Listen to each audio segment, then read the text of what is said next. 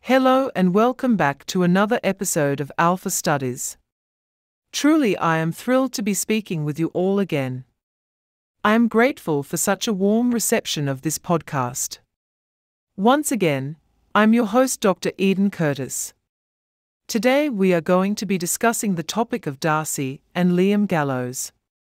The name Gallows should be familiar to you, dear listener. Liam Gallows, even to this day, is still a fairly popular songwriter, and many of his works have received covers over the years. Most recently, the singer known as Adler Bird sang one during his concert in Marble Gardens just last week. Because this is a show about alpha women's history, we'd be remiss if we failed to speak about Liam and Darcy. The two are both the subject today because out of all their accomplishments, they were most known for how much they loved one another. But before I get too ahead of myself, I would like to introduce a dear friend of mine, Mrs. Casey Blair. She will be joining us today for this episode. Hello everyone, it's a pleasure to be here. Casey, can you please take a moment to discuss your qualifications to be on the show? Of course. Once again, my name is Casey Blair. I'm the owner of the Blair's bookstore chain. I have a master's in English with a focus on literature. My master's dissertation was on Liam Gallows' work's effects on destigmatizing alpha women. I'm also one of the top 3 collectors of Liam Gallows' work in the country. And who's the delightful little lady next to you in the carrier? Well, that's my daughter Claudia. Lucas, my husband, wasn't feeling well today, so I decided to take her with me. I hope that's okay. Of course. It's always a delight to have such a sweet baby in the studio. We'll see how sweet she is when she wakes up from her nap. I suppose we shouldn't waste any time then.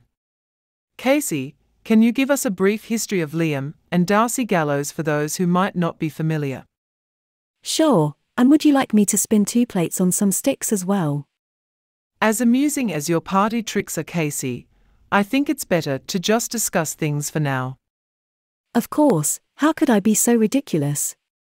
Well, I'm glad you're beginning to see reason. So I'll try to summarize as much as possible. Though it'll be difficult, thank you again, Eden. You're quite welcome, Casey. Are you going to continue?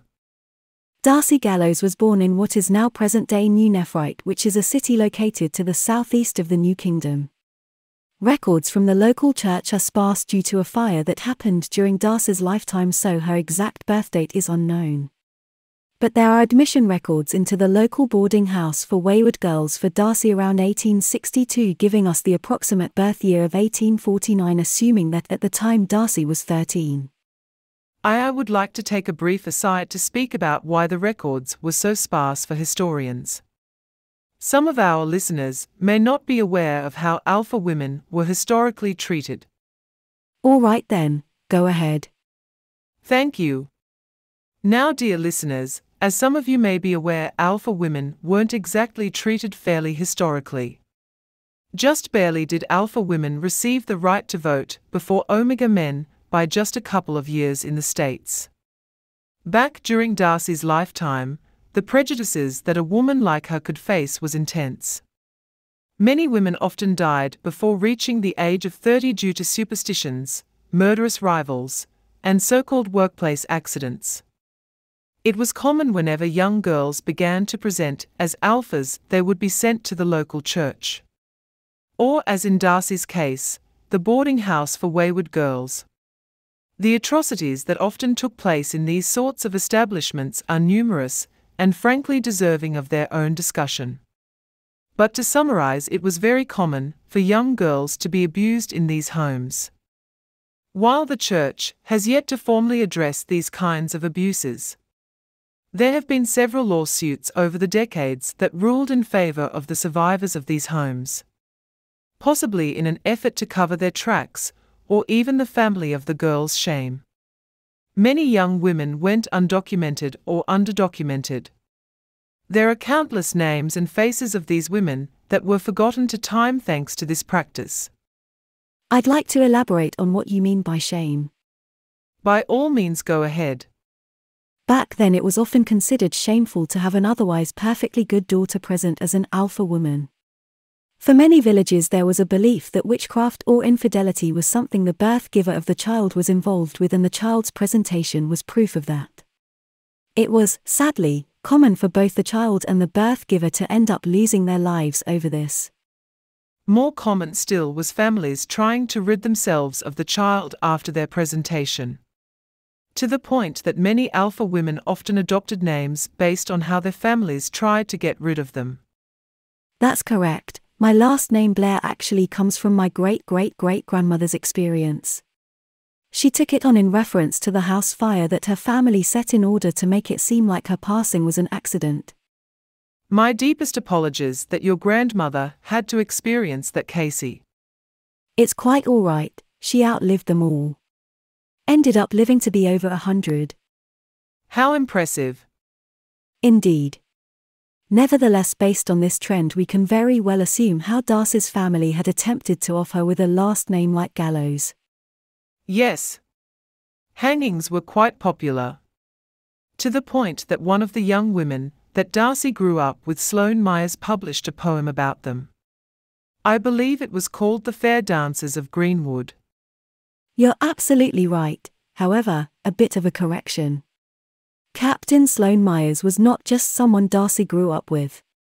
Those two are noted for being incredibly close throughout their entire lives. Even after Darcy retired, Captain Myers visited the Gallows home often. I see. I wasn't actually aware of that.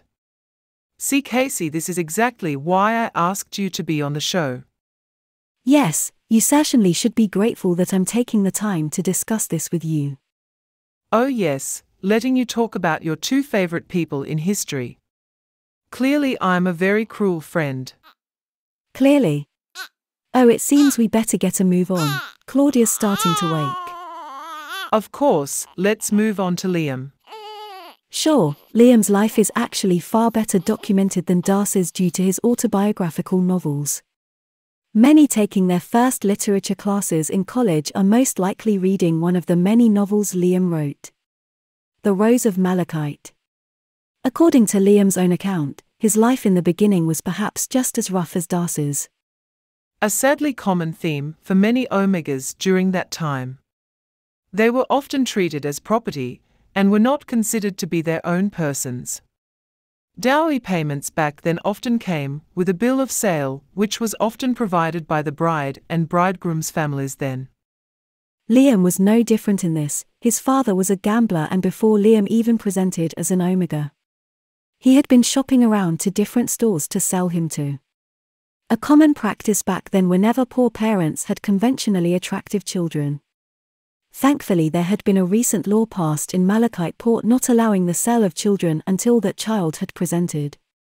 But that only put things off by a few more years. It was the same night that Liam presented that he was sold off to the flower shop. While we only have portraits of Liam painted by others, it's noted in several accounts how beautiful Liam was. Darcy, after she learnt how to read and write in her later years, wrote in her own journal about how beautiful Liam was. There are pages upon pages of detailed descriptions of Liam's appearance written by Darcy.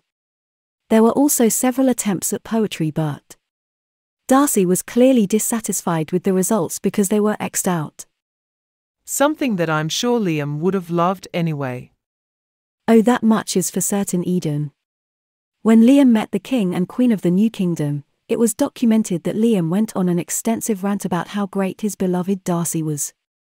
Something that is noted to cause Darcy great embarrassment. The painter that had been hired for that day in court actually took the time to paint Darcy's face pink, providing further documentation on how flustered Liam's words had made her.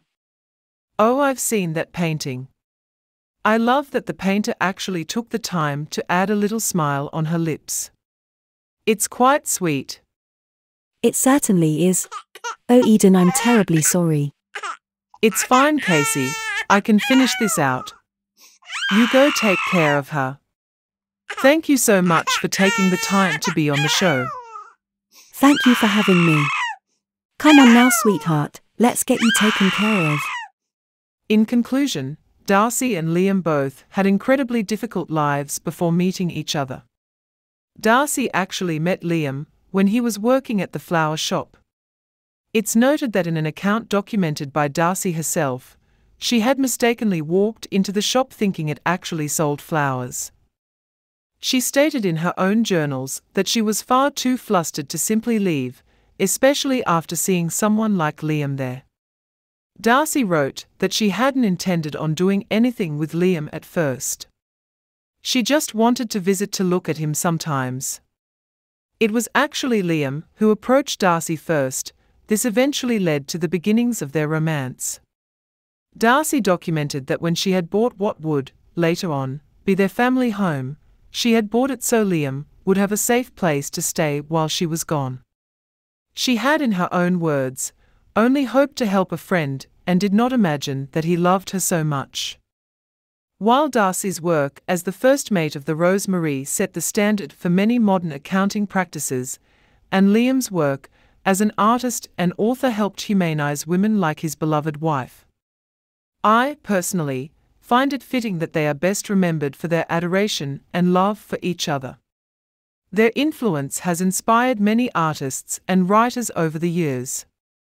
Famous songwriter Sawyer Kennedy was once quoted in saying, "My heart aches to know that I shall never meet a man who looks at me like Liam did Darcy."